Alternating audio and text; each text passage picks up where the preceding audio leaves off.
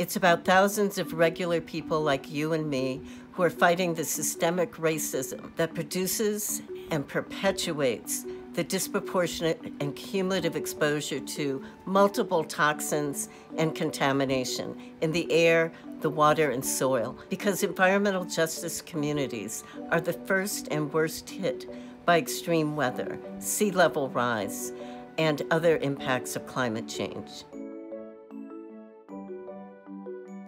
With the focus on environmental justice, we can begin to mitigate our previous mistakes by taking note of whatever's missing, needed, or required for the environment to thrive along with humanity.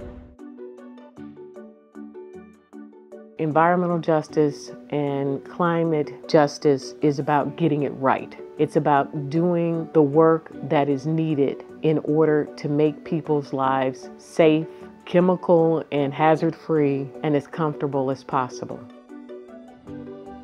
My biggest concern about environmental and climate justice for my neighborhood is the danger posed by extreme weather events. Extreme weather events like long heat waves or freezing temperatures that require air conditioning or extensive heating can stretch family budgets, requiring tough choices that can pose a tremendous public health threat.